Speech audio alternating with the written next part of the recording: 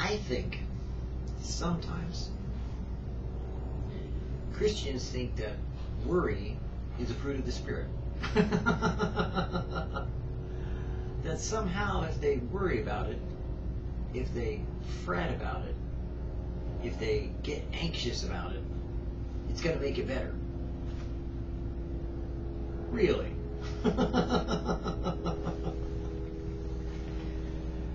You know, I look at these little flowers, you know, they're kind of purpley and kind of yellow. I don't think they think about how to grow, whether they're going to get watered or not, whether they're going to get enough sunshine, or whether they're going to get too much wind or rain. I think they just grow.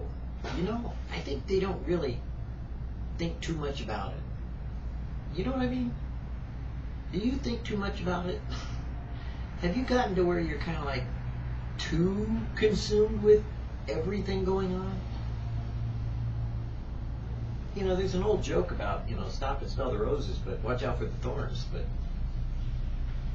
maybe there's something to be said for take a look around you.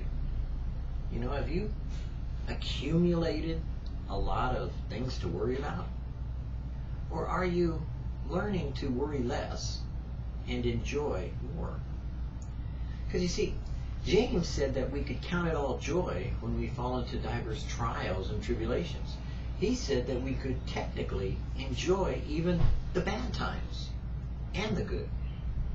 Now, I don't know about you, but hey, you know, I kind of like enjoying the good times.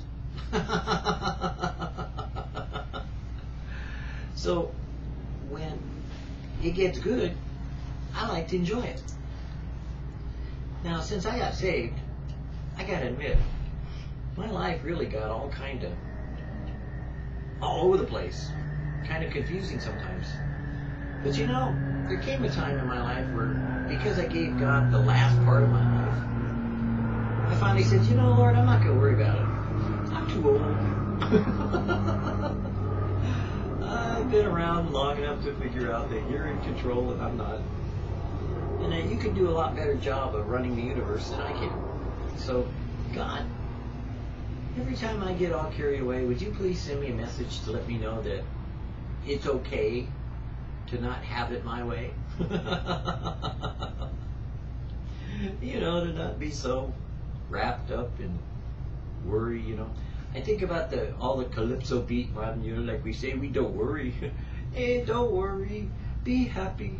Well, I'm not that way, you know. I mean, there's some things that concern me at times, but when I'm concerned, I give it to God. And I say, okay, God, look, this is my situation here, you know.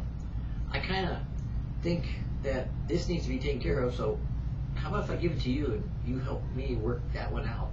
So you show me the way I should go, and I'll let you lead the way, and I'll do whatever it is you want me to do. And you know, in 30 some odd years, it seems to work. If it doesn't work for you, don't do it. Figure out something else. I mean, I'm sure with all the religious ideas out there, you could come up with something. But you know, I kind of like having a God that is real. Because then I can, you know, talk it over and have conversation. And when I don't understand something, I can kind of like discuss it, you know, and have this kind of, you know, God, I don't get this. You know, could you explain it to me a little better? You know, could you show me what I'm missing here? What point I'm not getting? And he does. You know, and then I get it and I go, ah, now I get it. Such a deal. Maybe I should have listened the first time. I think that's what I like about getting older, getting wiser. You don't repeat the same mistakes over and over again as often. And finally you get to a place where you kind of go, you know, I see that coming. That, you know, kind of like, you know, hole in the ground, and I don't think I'm going to step in it this time. I think I'll walk around it, you know. I don't think I need to really go down in it quite as deep or go in it at all. I think maybe, you know, I'll avoid the potholes, you know, and start driving on some smooth pavement, you know. Start walking on some, you know, kind of like straight paths, you know, so I don't have to kind of like veer off to one side or the other. Now, I don't know about you, but when it gets warm, like today is, and it gets sunny, like today is, I kind of like stopping and thinking and smelling things, you know, like these tomato plants, you know. One thing's for sure, they smell like tomato plants. There's no mistaking what a tomato plant is. It smells just like a tomato plant. My little cherry tomatoes, you know, they seem to be growing. You know, I thought they were going to get bigger sooner, but they're still just kind of growing at their own rate.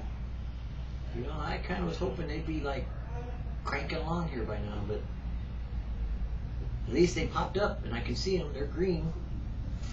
I got 4 little green tomatoes. And my big hardy tomatoes, you know, they're monster trees now. They still haven't got fruit yet, but they're gonna. I got a feeling when they do, it's gonna be all over the place. But I like that about being able to stop and look, appreciate, and think. I think sometimes we don't take the time to think, you know? We don't evaluate what we're doing. We don't stop for a few minutes to consider what it is that maybe God wants us to do, or maybe God wants to show us through something that's just simple in our life. Something as simple as maybe tomato plants, or these flowers, or maybe even this squash behind me. You know, I think God likes to use normal, everyday things to talk to us. I don't think we have to make it always so super spiritual or so super religious that we have to wait till Sunday or go to a meeting, you know, or get some kind of earbuds on and block our hearing. Always fill it full of some word, you know, or something, or some music. I think sometimes we can just listen to what God has to say and enjoy Him directly. Don't you? Who art thou, Lord? I am Jesus. It is I. Be not afraid.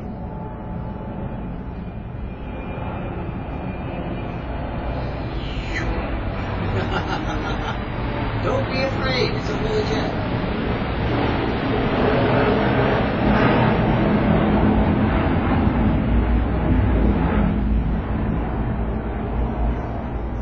Cool looking jet. It is I, be not afraid. When thou passest through the water, I will be with you. And through the rivers, they shall not overflow you. When you walk through the fire, you shall not be burned. Neither shall the flame kindle upon you. For I am the Lord thy God, your Savior. Though I walk through the valley of the shadow of death, I will fear no evil. For you are with me. Thy rod and thy staff, they comfort me. Emmanuel, God with us. Thou shalt call his name Jesus, for he shall save his people from their sins. If any man sin, we have an advocate with the Father, Jesus Christ, the righteous. Who is he that condemneth? It is Christ that died, yes, rather that is risen again, who is even at the right hand of God, who also makes intercession for us. Who shall separate us from the love of Jesus? Shall tribulation, or distress, or persecution, or famine, or nakedness, or peril, or sword? I don't think so. When I read that, I kind of think like, me? Me? Worry? Ha! What do I gotta worry about? God's in control. I'm not. Now, if I was in control, I'd be worried.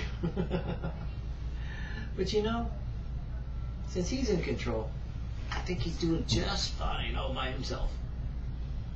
I think God kind of likes it that way, you know, being in charge. Letting us do what we're supposed to do and let God do what he's supposed to do. After all, isn't that why he's God? I think so. I think think sometimes He just wants us to sit back. Relax. Don't do it. Relax.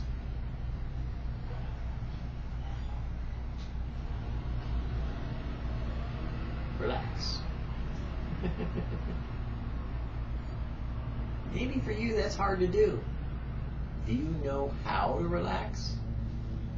You know, remember summers are for kind of like not planning a barbecue and making it a lot of work to do, but just sometimes summers are about finding a grassy spot and a tree and a hat and a pair of sunglasses and sitting down and relaxing